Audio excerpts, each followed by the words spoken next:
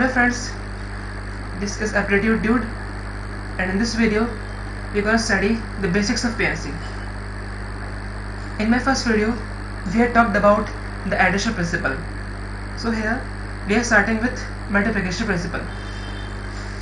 The first thing which comes in our mind, that why do we actually need this principle? For understanding that, let's take an example.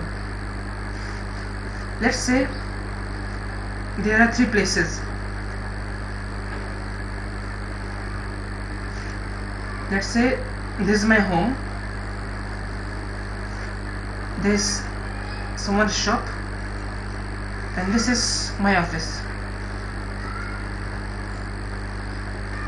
There are only two roads connecting my home to the shop, and there are three roads connecting shop to the office. Now my question is,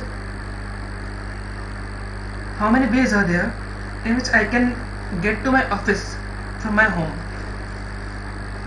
So first, let's find out how many ways are there in which I can go from my home to the shop.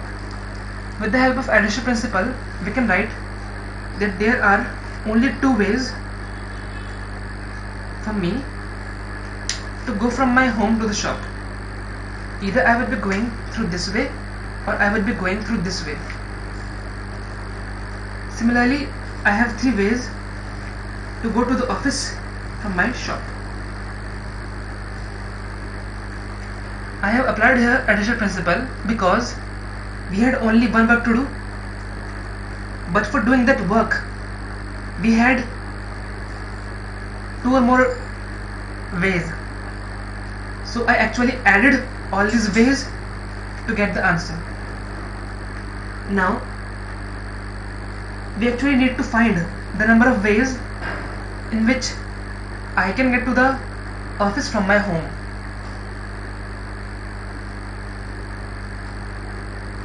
So here I need multiplication principle. The multiplication principle says that for getting the number of ways in which the whole job or the main job, we need to multiply the number of ways in which individual subjobs can be done. So in this question, our main job or our whole job was to get to the office from my home. But in this big job we had some sub-jobs. Our first sub-job is going from home to the shop, and our second sub-job is getting to the office from my shop, from someone's shop. So what we need to do actually, for getting the number of ways in which I can go from my home to the office, I need to multiply the number of ways in which I can go from my home to the shop and the number of ways in which I can go from my shop to the office. So 2 into 3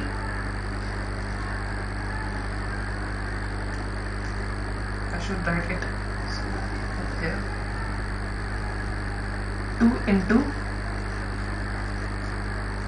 3 equal to 6 ways. Now I once again repeat the multiplication principle. It says for getting the number of ways in which the whole job can be done, we need to multiply the number of ways in which individual subjobs can be done. But now let's do this question with the help of simple logical thinking. We need to find the number of paths we can have for going from my home to the office. The first path would be somewhat like this. The second path would be somewhat like this. The third path would be somewhat like this. The fourth path would be somewhat like this. And the fifth path would be somewhat like this. And sixth path would be like this. So these are the total 6 ways is I can go from my home to the office. So that's all for this video, and in my further videos, in my next videos, I will be uploading the applications on multiplication principle and addition principle. So if you find the video helpful, please like and subscribe, and if you have any queries or any questions on addition and multiplication principle, please let me know in the comment section below. Thank you.